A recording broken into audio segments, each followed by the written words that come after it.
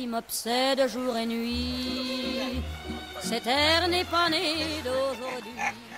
We have Luc. He is our French chef that brings the most delicious bread to the market. How did you get into baking, Luc? I'm actually a chef, so baking was just baking, and pastry is just one part of being a chef. So on the market, obviously, I can't really do much of cooking, so I bring some French bread to Barbados.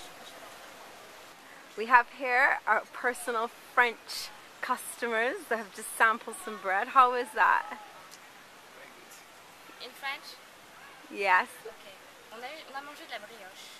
Et la brioche était juste un rappel de... Can you tell me what that was in English? French bread, Luc. How is French bread different from normal bread? But it's kind of simple.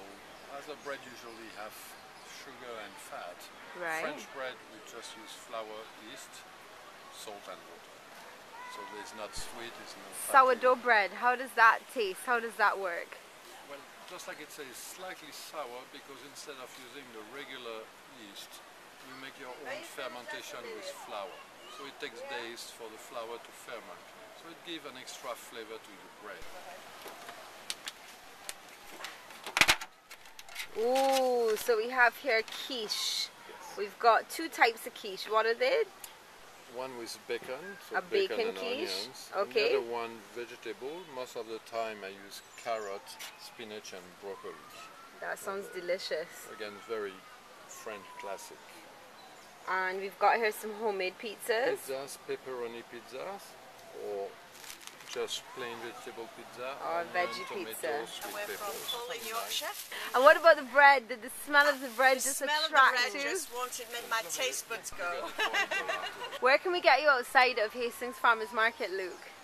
Well, Saturday I'm at Artsplash Market.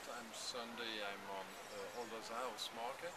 And the rest of the week you can give me a call at 421-8837 or 837-6548 or at the email address foodforthought.barbados.